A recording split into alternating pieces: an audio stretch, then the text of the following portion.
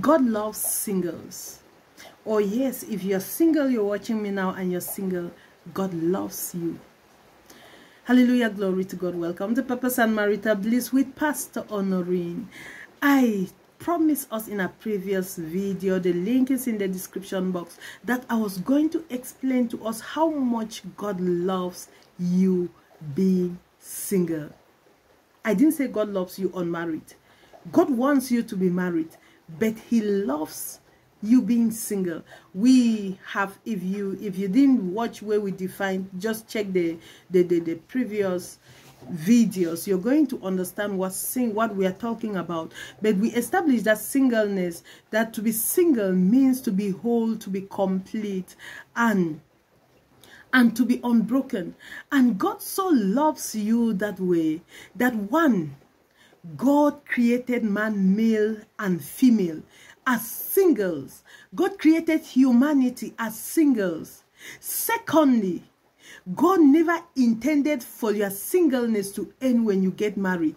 As a matter of fact, God says that when you get married, when the man leaves the wife and the two become joined together, he says and is joined to his wife, God says the two should still come back to becoming one flesh. It means the two should come back to being single. That is how much God loves singleness. That is how much God wants you to be whole, to be complete, to be unique, and to be unbroken. That's how intentional God was. I mentioned the fact that God's initial intention is his final decision, because that was God's initial intention.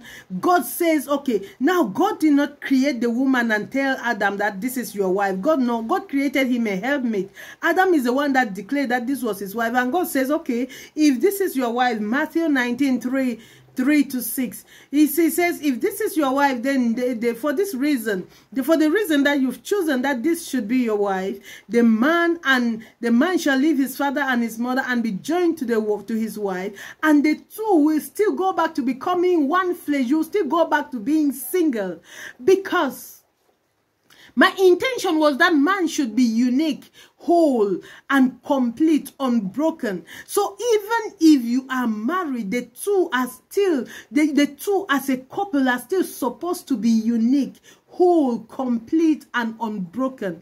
That is when marriage is going to work. God loves you single, so much so that your marriage does not put an end to singleness. Your marriage still requires you to be single. As a matter of fact, it is until God has realized that you've attained singleness that he tells you, now it is not good for you to be alone. So you are ready for marriage when you attain the state, the level of singleness. And when you are married, marriage doesn't stop singleness. Hallelujah. Thank you so much for watching. Please do subscribe if you haven't done that yet, and do not forget the notification bell. Right now we have been dealing with this series, singleness. If you did not see the previous videos, we are going to take 1 week to handle this. Just please check in the description box for the